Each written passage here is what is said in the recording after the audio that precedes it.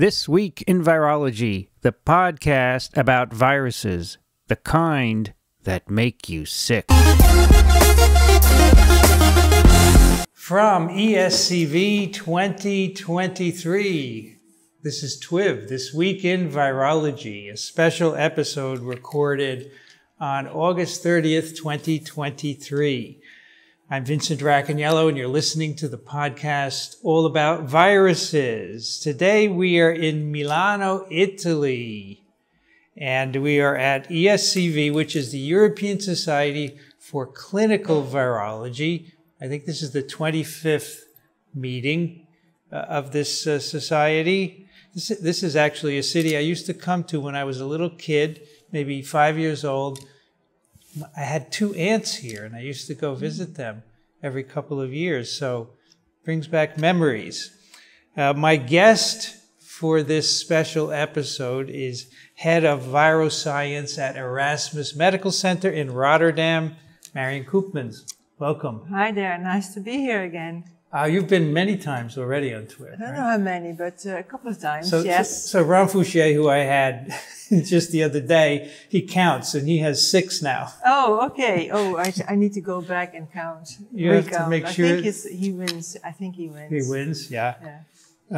We've done many on multiple subjects. And I thought today we could have a chat about different virus infections that we haven't talked about very much. And so let's start with SARS-CoV-2. It's something you gave, and you talked about in your keynote today, infection of farmed mink in the Netherlands. And I wanted to explore a few things about that. So how did you first pick that up, that outbreak? So I think this is because of lessons from the past. We've had bird flu outbreaks. We've had particularly big and bad outbreak of Q fever. So following that, there was a big, evaluation, and following that, we developed what is called a zoonosis response team.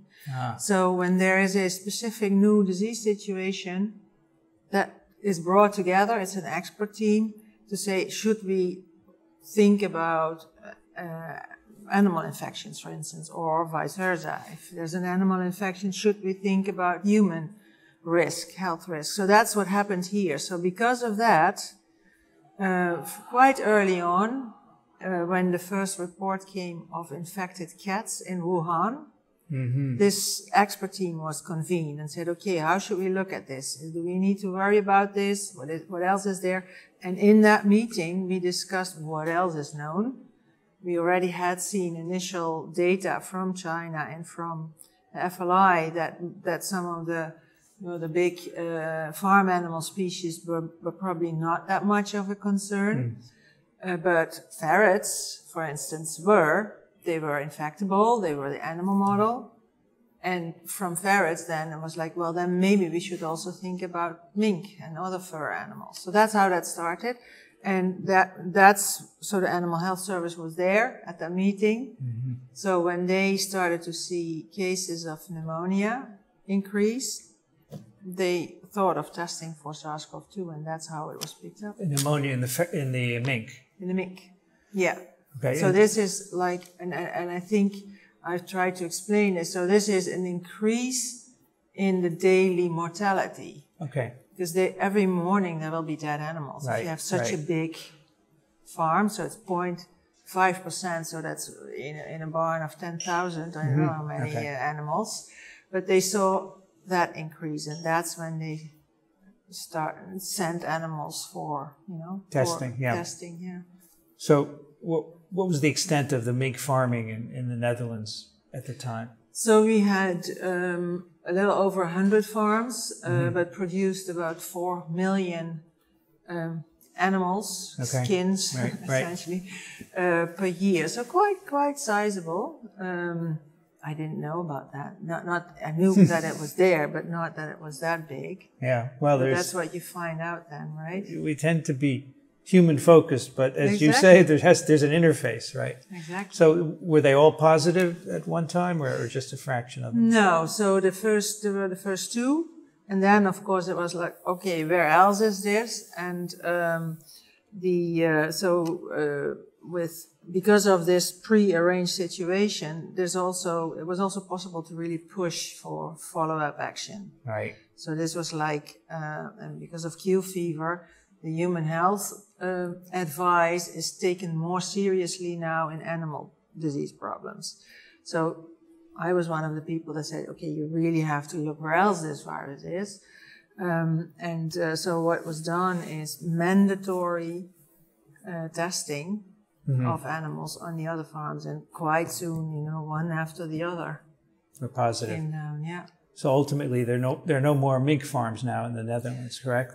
Exactly, because because what it turned out is, despite everything that was tried, it didn't stop. So after a number, I don't know how many, the decision was made, let's just stop all mink farming and kill all animals. That's what was done. Is there evidence that the virus went into minks from people, I suppose, and then back into people? Yes, and there is. And then even back to minks and back to people. So we follow that from just, that's of course the beauty of the genome, adding in the full genome sequencing. Sure. So we actually could see that jumping back and forth. So ultimately, what is the concern there that led you to discontinue mink farming in the Netherlands? Well, it was really quite early in the pandemic, right? So end of April when this started, we were still in massive containment mode, so tracking handfuls of people in towns to make sure that they were not spreading. And then there were these 10,000 animals in that same village. So to me, that was like, these two, I cannot get them together in my head. We need to do something about this, because it is too much of an uncertainty with a new virus that we are really struggling with to let this just pass. We don't know what will happen. And one of the issues, of course, was what happens if you have that massive replication in mammals. What does that do to the virus? I don't think we can tell. Someone told me that at one point they were considering killing all the house cats in the UK. Did you know that? I did not. That would have been a tough sell, I think. Yes. People love their cats. I mean... Yeah, and it's so different. It's so different from... So we've seen infections of cats, but then you go into risk assessment, right? So you have one animal versus 10,000. So what are the odds that there is onward transmission from that animal? Yeah. I would just maybe keep them in the house as a measure, not killing them. To their credit, they did not do that. Yeah, good. I think that would have been a problem. So are there other animals, farmed or wild, in the Netherlands that you see are a potential issue as well? So this, not really. So we have seen occasional infections, so in cats, dogs, marten, but these are relatively small populations of animals. Our country is so full of people that we don't have that much wildlife, not large populations of wildlife. So that's less of a risk, I think. Okay. So as you know, in the U.S., we have a lot of deer who have a high positivity for at least seropositivity. Do you think that is a risk?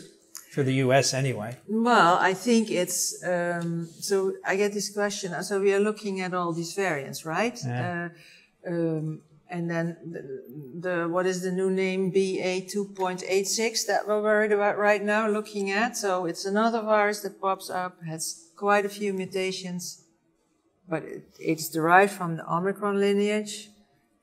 Expectation is the vaccines will still pretty much at least prevent severe disease.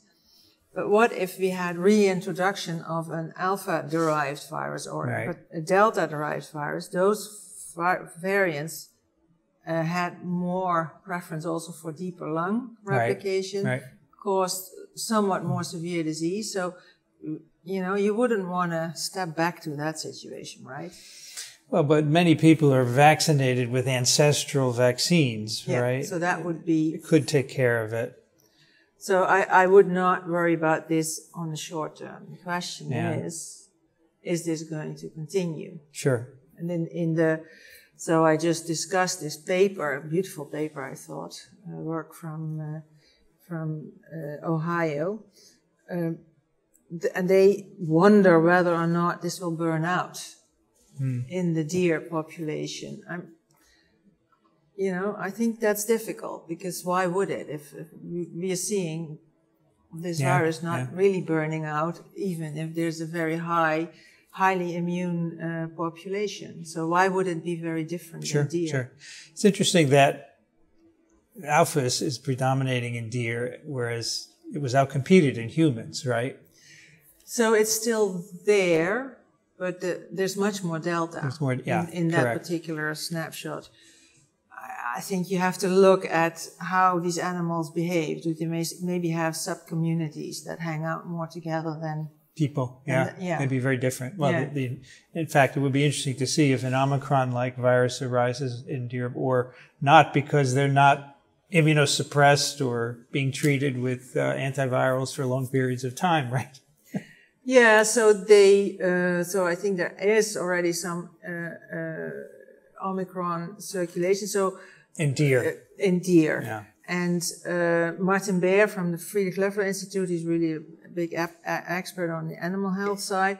So he says that's what he worries about, that the deer circulation could eventually make this a virus that also can infect cattle, which the cattle is very hardly susceptible. But that's his worry. So maybe not only about evolving viruses that then come back to humans, but maybe adaptation to ungulates.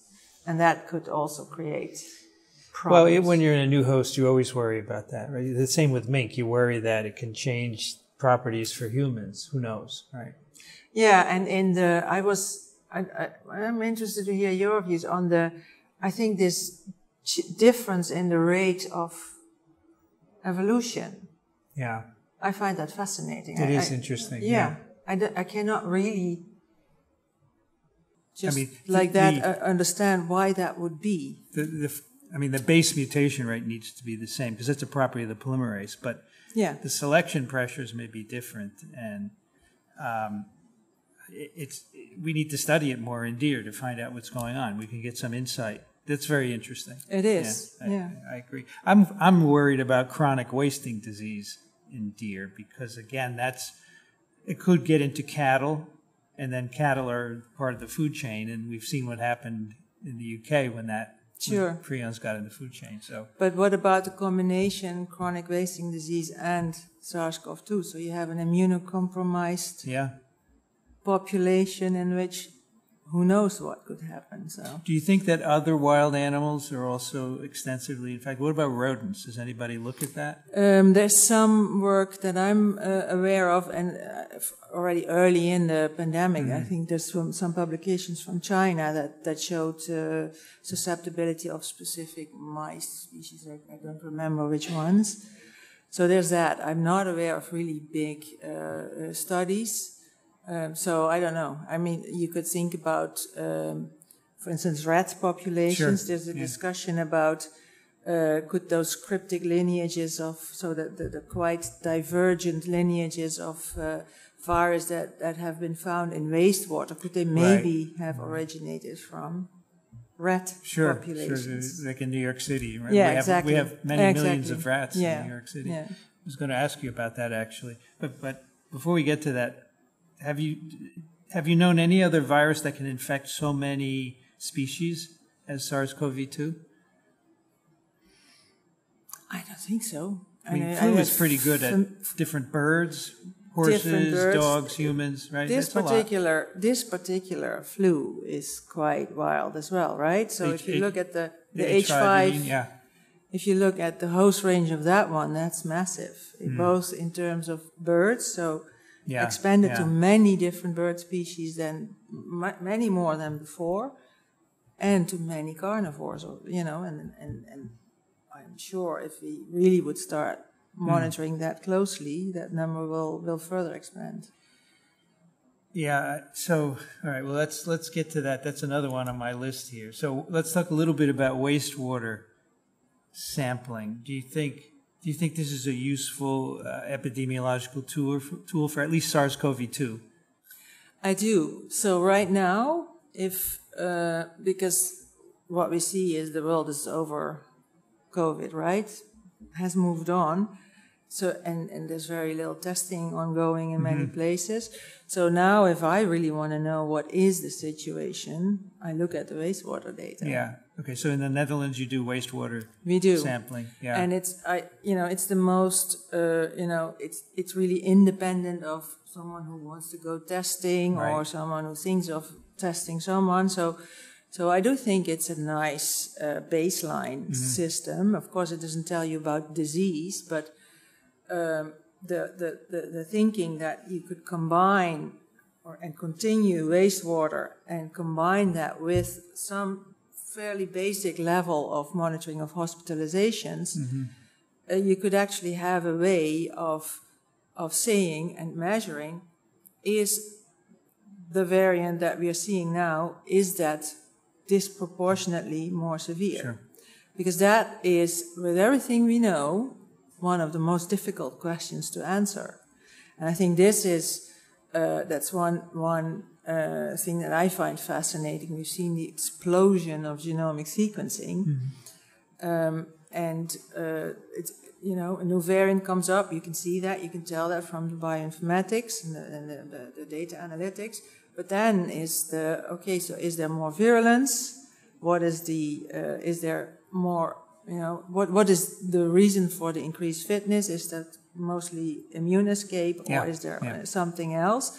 And there you see you still really need the lab studies, and for virulence also clinical studies, and those lag behind. So I think we have massively invested in the genomics, but far less in how do we keep up with the experimental work that needs to combine to give these answers. So that's, I think, a big, that's what we need to bring back together. So in the Netherlands, you do routine wastewater sampling for SARS-CoV-2? Yes, that's done now by the National Public Health Institute and some others. But yeah, that's routine. So I think what you mentioned is a good point. If you see a new variant, you need to know if it's immune evasive, because if it's immune evasive enough, you may have to adjust your vaccine strategy, right? Which is, I don't know. I was going to ask you, what are you doing in the Netherlands with respect to the vaccines? Are you still with the ancestral, or have you switched to? No, so there's been the ancestral and then the bivalent. Bivalent, okay, same thing. And now the recommendation for booster with XBB, only XBB. Right. Because that's now, looking at the data, that seems to be the wisest. Right. I think there's a bit of discussion globally also on how much do you want to focus on continuing to booster to also suppress transmission, but to me I find that difficult to justify right now, since it's clear that blocking transmission, we are very far from that with the vaccines and with these viruses. So So then if you really would push for all age group vaccination, then you get into this discussion like what's the risk, what's the benefit, and that's a big group. There's also hesitancy about vaccination. So I think it's wise to go for risk group vaccination and maybe then offer it, boosting that is, and maybe then offer it to people that, just want to be able to be vaccinated, but not say, okay, everyone should again be boosted. Yeah, I mean, in the U.S., we have a big pushback on vaccines now in general. Yeah, exactly. Because of the COVID situation where it was mandated, and people really are pushing back. And there's a big movement in the U.S. to remove school mandates for vaccination. And, it's a political issue. Yeah, and so we never went for mandates, although some social media debates suggest that was the case, but we never went for mandates. It was always discussed in the context of this is a recommendation, but you can, if you're not vaccinated, you can also get access when you test negative, or because of this big pushback, and we have already a history with group that does not accept vaccination for religious reasons. Right. We've had that with polio epidemics. So that's also why going for a full-blown mandate was very, very controversial. It was heavily debated and decided not to do Interesting. that. So without a mandate, what level of vaccination did you get in your country?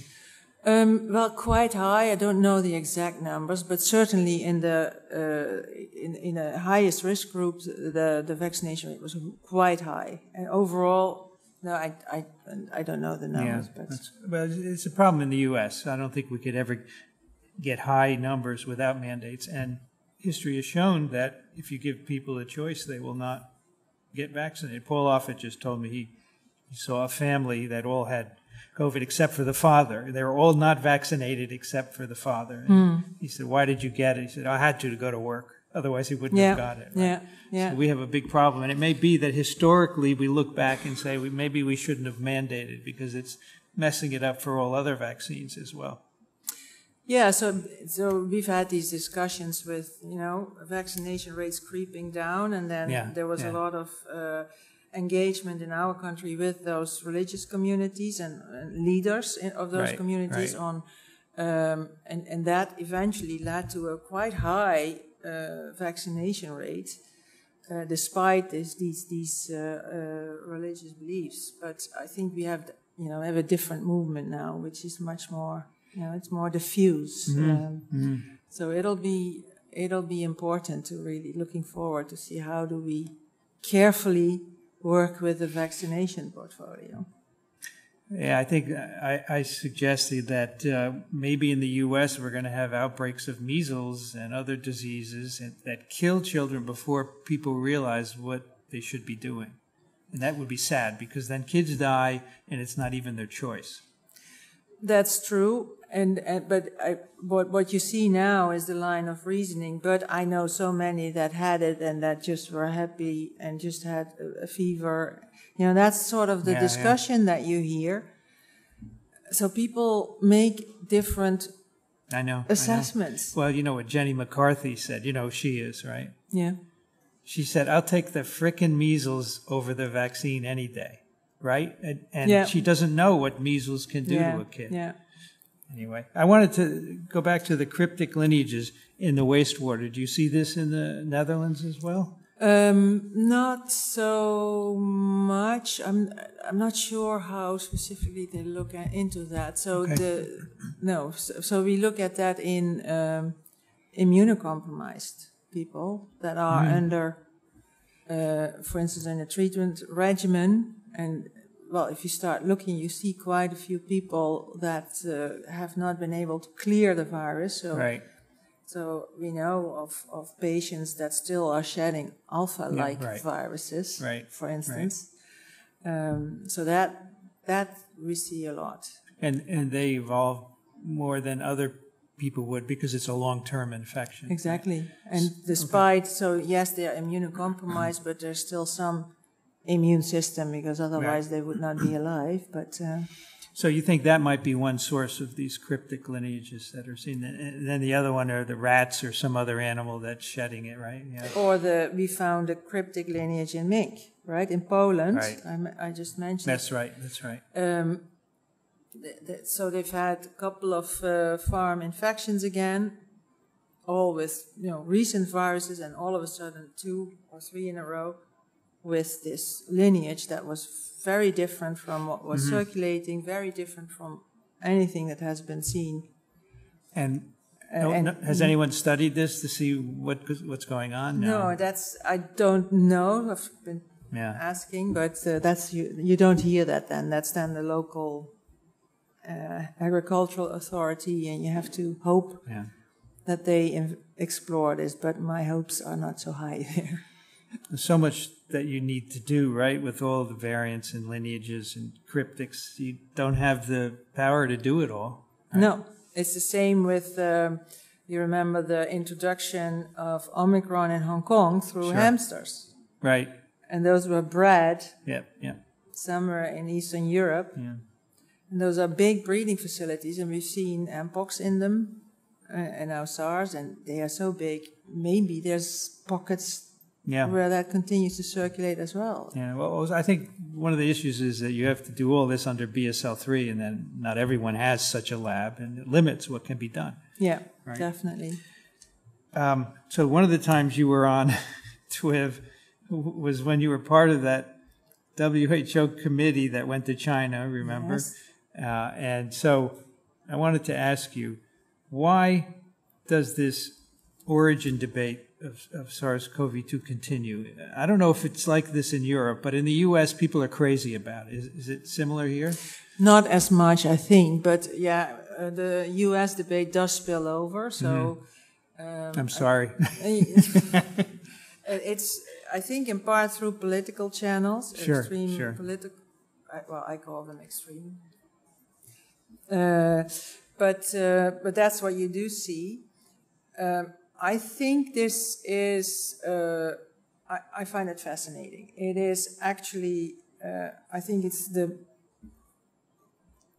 the world entering the scientific debate through the social media discussion. Correct. Where all of a sudden you're like challenged on the scientific method, and the scientific method hardly ever is 100% sure. Mm-hmm. Yet we say, given this and this and this, we think this is the most plausible, right? Now that is with any experiment. If you ask a scientist, are you 100% sure? Which scientist would say yes, right?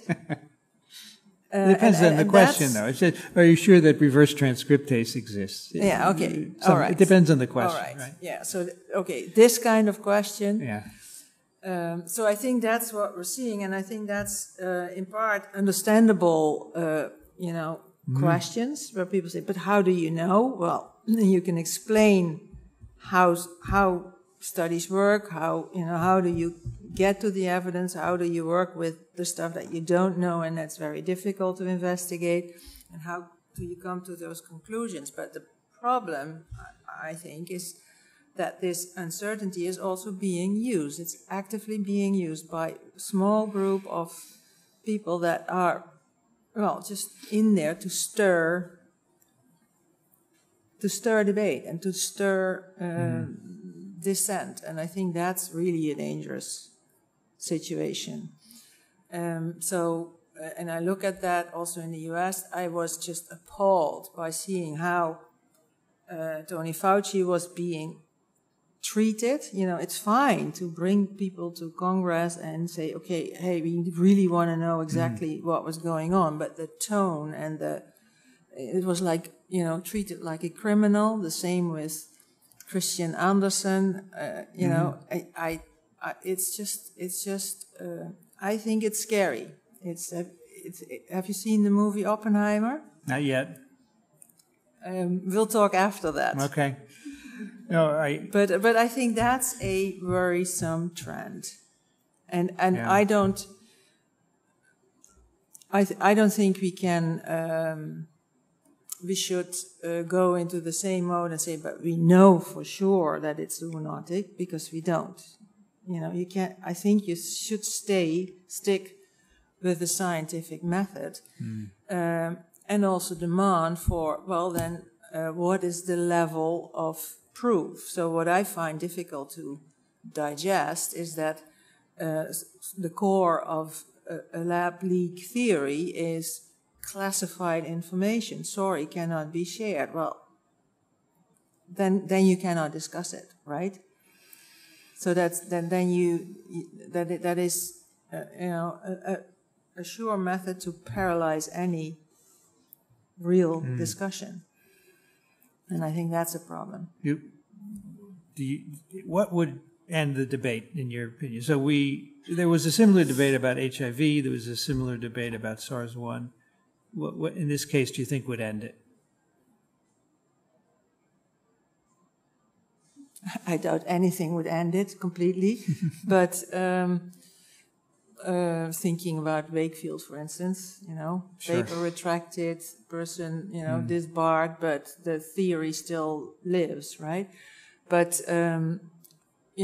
seeing from the one on market. There were supply chains with all sorts of animals. If you would go back, find, I don't know, breeding stock, have historic samples and say, okay, hey, there we see it, January 2020, lots of seropositivity or something like that. If you really found an animal source that is, a plausible route to the market, sure. Yeah.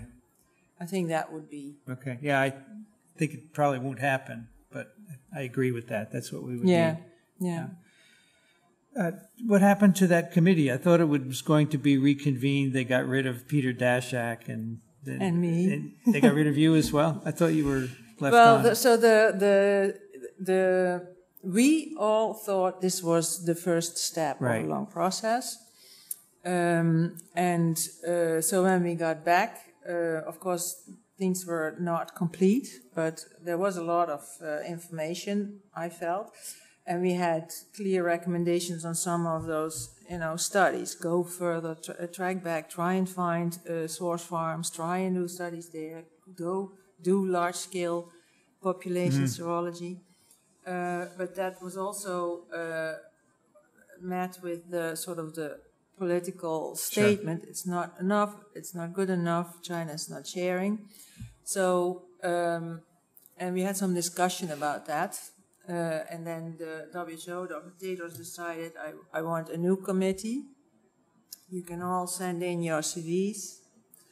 You don't have to reapply, but we're going to post publicly. And I said, well, if you post my CV publicly, I know what's going to happen. You're going to get messages from people that think I invented the virus, made the virus, made a crappy PCR that gives false positives, was paid by China, and so on. And that's, of course, what happened. And then that was, then it was like, okay, maybe that's too much stir for a committee like that. So... And it's unfortunate, I think. Then there's no committee right now, essentially. There's the SAGO. Okay. So that's the sequel. It's the WHO committee. It's not experts. But so they are. I think their mandate's a bit different. It's more like, okay, how do we do this in general, and continue to look back at what happened there. But so far, I don't think they have been able to do much related to the Wuhan All right. situation. All right, let's leave COVID for now. Let's do Mpox. So it was pretty big in Netherlands, right? It was, yeah. So where did the virus come from? Do we have any idea? Because I know historically there always have been, especially after smallpox vaccination stopped, there have been cases of Mpox in African countries, presumably near the reservoir host. Yeah. So how did these get into European? Yeah, that's of course difficult to know. Of course, what we have seen is there's the older studies from Anne Remoyne that I really like that show that there's really a gradient in the Mpox seropositivity depending on how close you live to where reservoir habitats are. Right. So that already tells you there's much more frequent spillover than we see. And we have, of course, seen that there has been circulation in Nigeria under the radar because we have had several exported cases from Nigeria to, for instance, the UK. So that tells you that there's an undetected level of circulation ongoing. Now that's also what, was the first indication from the genome. So the virus genome had some indication, a marker that suggested it already had been circulating among humans for a while. Signs of apobac editing. So my best guess is that there is more circulation than is recognized, for instance, in Nigeria and maybe some other regions. We're now hearing from studies that they also see, which was not so much told about before, that they see transmission in sexual networks. So I suspect that that's what it was. So it was already percolating, and then from there, and somehow it got into a European sexual network, and then exactly, which was a random event. It just hadn't happened before, right? It was a spark, and then it sparked in a spot where transmission opportunity is abundant. So how was it limited in the Netherlands? What was done? Well, the combination. So there was a lot of community engagement. We have quite a strong program, also because of the historic HIV situation. So the STD clinics, but also the people that specialize in engagement with a gay community, with a high-risk community. They all were at it. They were working with, for instance, the organizers of the Pride Festival, with people that had party centers associated with Pride. And they, informed and listened, this is going on, this is how you can recognize this. They showed images, they were on site for people with questions. So that was done, a lot of that. And then testing offered freely. And we decided to deploy the vaccine, which we had stockpiled for the event of a resurgence of smallpox. So that was done, and we were lucky. We were a country that had stockpiled. And because of that, we said, okay, we also must then study this, because we have a luxury position here. If we give these vaccines, at least we should also learn on what happens, So there was that. So we did also study the immune responses. You looked at one of the papers, right? Yes, I got you mad, yeah. Yeah, we had a little debate on there. But it's really, that's why we did it, because I felt you cannot just be the rich country that has these vaccines that are not in Nigeria, just hand them out and not even looking at what they do to a different virus. Yeah. So that's why that was. Who got the vaccines? So really the high risk community. That's of course difficult to know, but it was offered to people that also are on a PrEP for HIV, because that is at least a known high risk community. And then it was also advocated through those different locations that you can go and you can come to the STD clinic and get your shots. And that's still available. You can do that today. It's still available. There's discussion now whether or not this should continue. And I think, the virus isn't gone. We've heard last few weeks huge numbers in China, not clear what's going on there. So if you have it available, I would certainly continue to use it.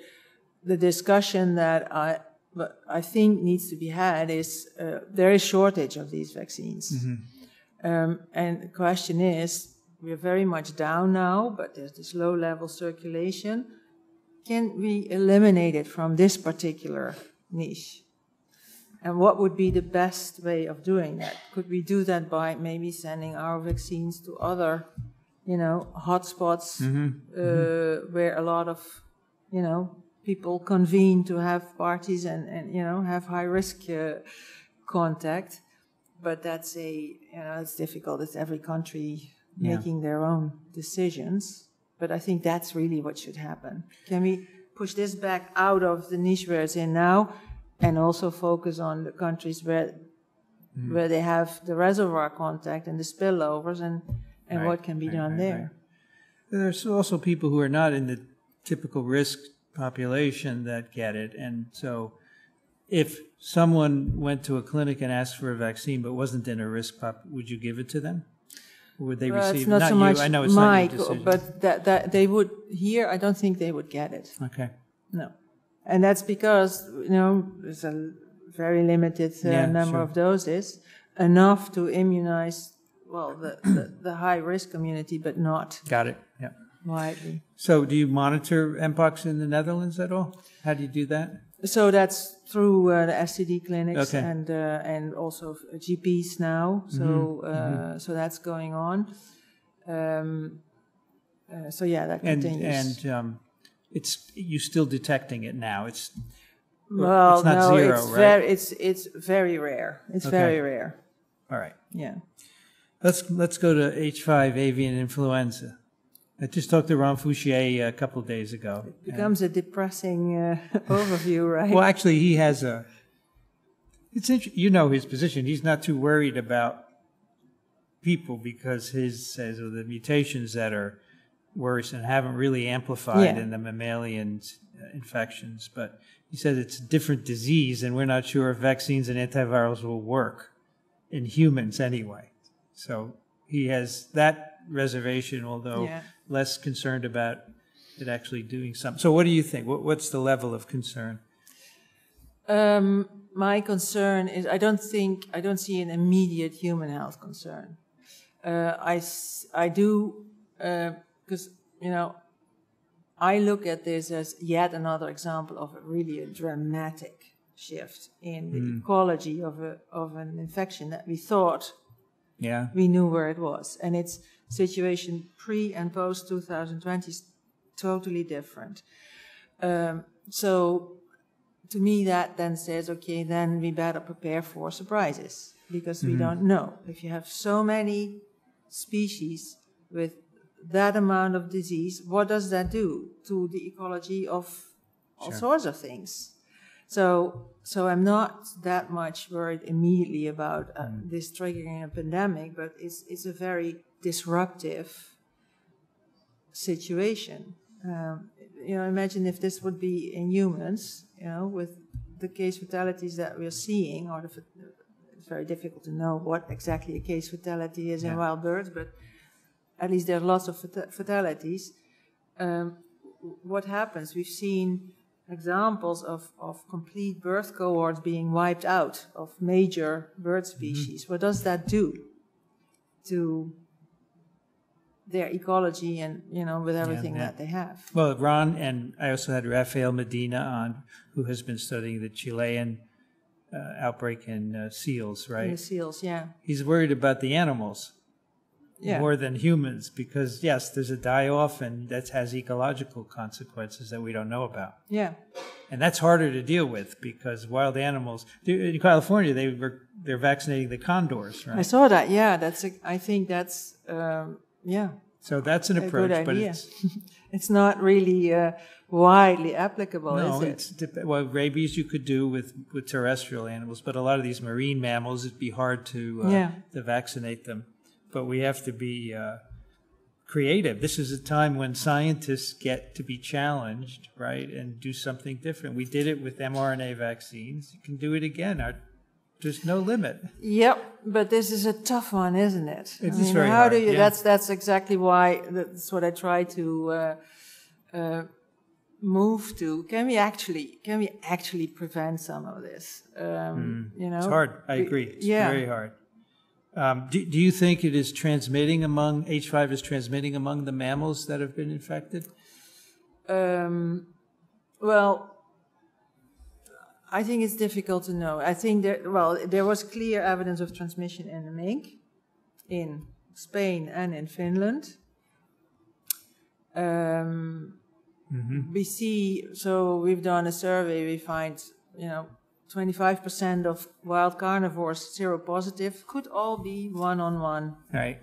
It could all be one-on-one infections. Right, it could be. It's very difficult to know, isn't it? It is. All right, but if you, by analogy, I say, well, if I see it in mink, then why not in other wild mammals? Yeah, I agree. So here's a question we get all the time, so I'll ask you. People are worried about having bird feeders in their yard. Should they be worried? Wild birds coming and sitting, should they be concerned about that? No, I don't think so, but don't, sit and handle them wisely, Well, they have to fill the feeder after the birds are gone, so there could be some virus left behind. Yeah, well then... Be careful. wash your hands. Wash your hands. But otherwise, people have asked me, should I get rid of my bird feeder? I don't think for bird flu, unless, but it's a good question. Okay. Yeah. All right, so I want to get to One Health, but one more virus I want to ask you about, because you used to work on this, and that's polio virus, which has really become very interesting. And I wanted to know, so in the Netherlands, you use inactivated polio vaccine, right? Which you have published, you show it doesn't give intestinal immunity unless you've previously had oral polio vaccine, right? So do you monitor wastewater in the Netherlands for polio? Oh, you do? Yes. Do you know we don't in the U.S.? Well, that's not smart. Yeah, it isn't smart. It's CDC for 25 years said we don't have to do it. And then they had to look in New York, and they found it, right? And certainly for polio, which can go so well under the radar. Sure. You know, where the disease to infection ratio is so different. Huge. Yeah. So in the Netherlands, you don't find polio virus in wastewater? No, well, every now and then it's found, and then can be and then it's immediately followed up. So we've had a couple of situations where there was something with the production plant. I remember that. Yeah. But that's of course an exception. Sometimes you find a vaccine. Right, someone comes in who's gotten OPV. Who has had OPV, but we haven't had wild polio. I think there's an interesting, I was going to ask that question with the wastewater talk, but what we see now with the whole wastewater surveillance debate, so you see this genomics revolution also in the wastewater field, that's great, but what I see is discussion about the quality of the data, and it's only good enough if you have X-fold coverage, 90% of the genome. That's not, I'm telling people in my lab, if it's 2 reads of polio and it's really polio, I want to know about it. Sure. So I think that's something that really needs to be looked at in the wastewater field. How do you actually do that? There's, of course, contamination questions. You always have to be careful. But there, for it's fine for norovirus or something to say, okay, only if I get full genomes, I will use this data, but not for something like polio, where the earlier you can pick it up. Yeah. These are things, it's a new field, right? It's definitely so a new these field. are things that need to be established. Yeah. So why don't we have polio in wastewater very often in the Netherlands? We're using IPV. Your intestines are susceptible. So why? Well, because there's not that much circulation anymore, right? So well, in Africa, there's a lot. Yeah, but and we don't not look. Introductions. You guys look. Yeah. But in the U.S., I'll bet every major city has polio virus in wastewater. And CDC doesn't want you to know that. So London had that, right? Yeah, and Israel too, yeah. So London, I think that was very interesting. They have picked up local circulation of polio, drifted vaccine-derived. Yeah. In multiple counties, and started an enhanced vaccination program without a single human case. That's interesting, isn't it? It is. That's moving in the direction of what I call, close to primary prevention. It's still, of course, circulating in people then, but that's really what you would want to see. If you can eliminate disease, it doesn't matter if it circulates, but then you have to keep vaccinating. That's the thing. That's the thing, yeah. Now, the J.J. Miranda, who talked about wastewater sampling for influenza, I want to know if he is looking for polio. I would like him to look. You don't think he's looking, huh? I don't think so, because he should, but if he asks the CDC if he can do it, they will say no. Because I know other people in the U.S. who have done that, and they say, no, you can't do it. And the reason they give is because it's a risk, but it's not a risk. You inactivate. Well, what is the risk for the people handling the... Yeah, that's what they would claim. It's a containment risk, but I don't think that makes any sense at all. I think they don't want us to know how much is actually circulating. Anyway, so do you think we could eventually eradicate poliomyelitis, the disease? I think the simple answer is yes. Mm-hmm. The complication is more in the societal, the social science bit. Yeah. Yeah. You know, as long as we see people that go out to vaccinate being killed, you know, that's very different reasons why this may actually fail. And what about virus? Could you eradicate poliovirus like we eradicated smallpox virus? Well, the theory has that it should be possible, right? Because there's no known animal reservoir. But there's one other requirement which was fulfilled with smallpox, that every infection is symptomatic. So was that really the case with smallpox? It may not have been. You need to get really down the R naught below one, right? I think the key is that asymptomatics do not contribute to transmission. Okay, and so there may be some. It's more difficult if you are. Yeah, so polio, as you said before, 99% of the infections are silent. So unless you have really good wastewater surveillance like you do. Well, but of course we have the mucosal vaccines, right? So we are a little bit the exception with the inactivated vaccine. Well, all of U.S. uses IPV, that's now, but if you have big parts of the world still with the mucosal induced immunity, that would really, you know, that helps in cutting down circulation, also asymptomatic circulation.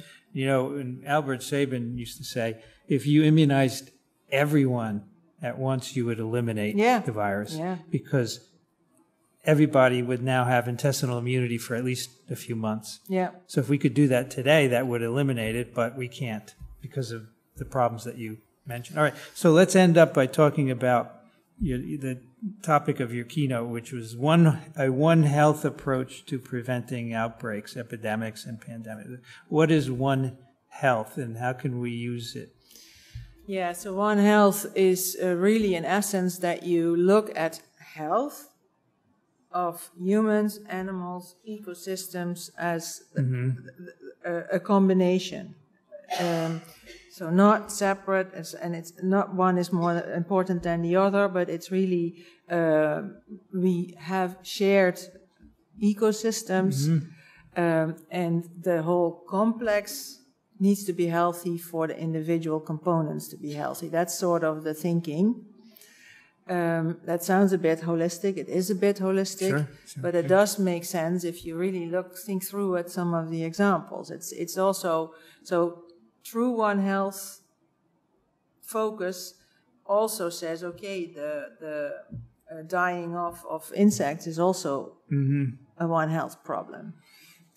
Of course, we have, or at least the discussions I'm familiar with in One Health have mostly been focused on human disease, emerging diseases, mostly focused on humans. But that's where this is moving.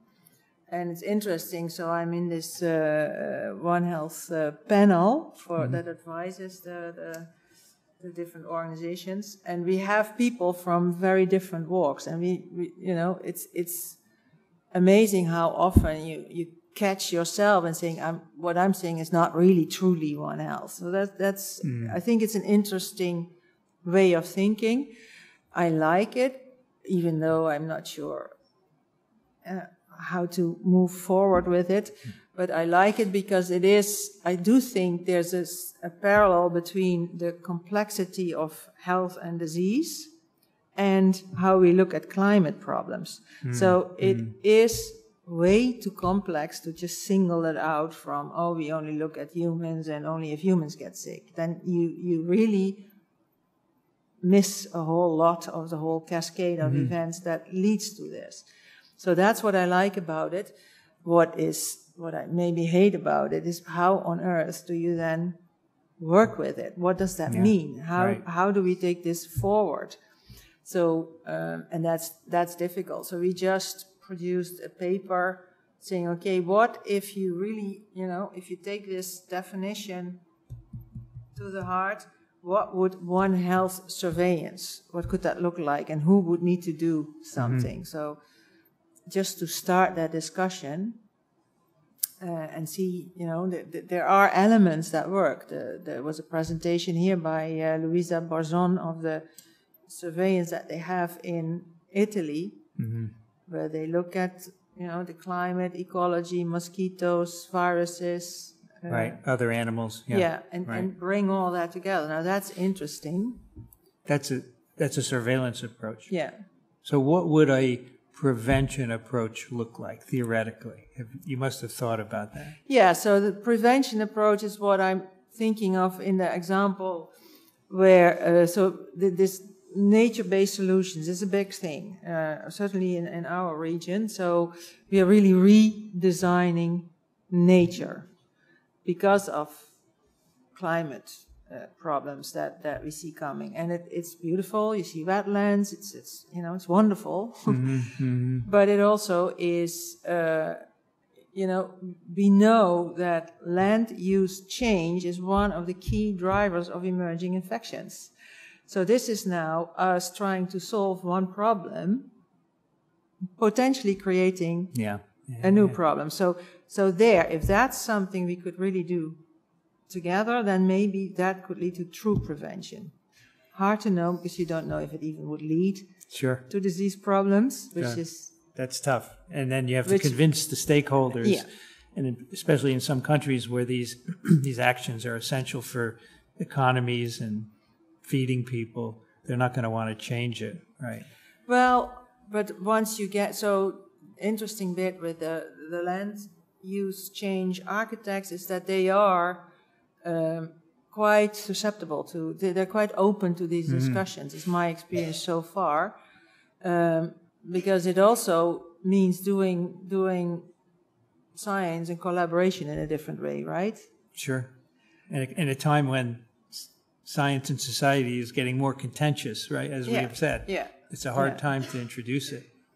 It's a hard time to introduce it, but it's also, so we are just, it's drops on a hot plate. We're experimenting, but what you see, it's very, So is this an example? So I heard this from someone. That we force bats out of their habitat in many cases. So we should provide them a habitat. We should plant trees, eucalyptus trees, for example, so they can eat it. Would that be a One Health? So then they stay in the forest and they don't come and deliver their viruses to. Yeah, or what was done with Nipah, right? Where once the bats that migrated because of forest fires from Indonesia and into areas with pigs and with fruit trees and bringing stuff together, just realizing that, having the animal separate from the fruit trees and also having those devices that avoid bat access. Right. That's to the palm. That's to me primary prevention. So it's understanding that there is an ecology. It's not saying getting rid of the bats or of the pigs or of the fruit trees. It's saying, okay, this is there. It's all there for a reason. But let's make sure we don't, intentionally press it together. So the first step is understanding the ecological relationships. Yeah. And so for Nipah, maybe in Hendra, maybe we have an understanding, but we don't for SARS-CoV-2, right? Because we don't know the origin. So it's hard to do something if you don't know where it came from. Well, but for instance, in the bird flu situation, we have new farms. They need permission on where they can build them. Currently, the proximity of wetlands is not a criteria. It could easily be made a criteria. Said, okay, you cannot build there because that's really increasing risk. We've had, you will like that one, a decision now that, so we have insulation of houses, so you have a double built wall, and then you fill the space in between, so that with some kind of foam that works as an insulation, but bats like to hang out there. So now there's a new rule that you cannot do that unless you have made sure there's no bats in there. That's so good. that's pretty good. That's good. Yeah. So I get the sense that this is a very long-term process. But, yes. But you need to start the dialogue now and start to learn the ecosystems that you want to adjust in some way. Yeah, right? I think it's a mind shift change. Yeah, and I think it'll be, in some places, it'll be hard because in many places it's all about humans, right? So I just was in South Africa where with TWiV, and there was a training course with people from all over Africa and South America. Actually, I think, and we had the discussion there, I think it may actually be easier in regions where there's not these long established institutions. True. So they may actually start leading the way. That would be great. This. But in the end, if there's an outbreak, we still need to make a vaccine. Definitely. And not wait to try and alter maybe the ecosystem. Even ahead of that. Yes, well, that's another discussion. And now I'm going to let everyone go because you guys have been good in staying. And I know you want to go to the reception. So that has been a special TWiV at ESCV 2023. Thanks to the organizers. Thanks to Heli Harvala for inviting me here. And thanks to Marion Koopmans from Erasmus University. Always a pleasure to chat with you. It was wonderful. This is what I love about TWiV. You can sit down and just talk freely, and people learn from it. So that is TWiV. We are supported by our listeners. So if you like what we do, please give us some support. Go over to microbe.tv/contribute. I want to thank the American Society for Virology and the American Society for Microbiology for their support of TWiV, Ronald Jenkins for the music, and Jolene for the timestamps. You've been listening to This Week in Virology. Thanks for joining us. We'll be back next week. Another TWiV is viral. Thank you. Thank you.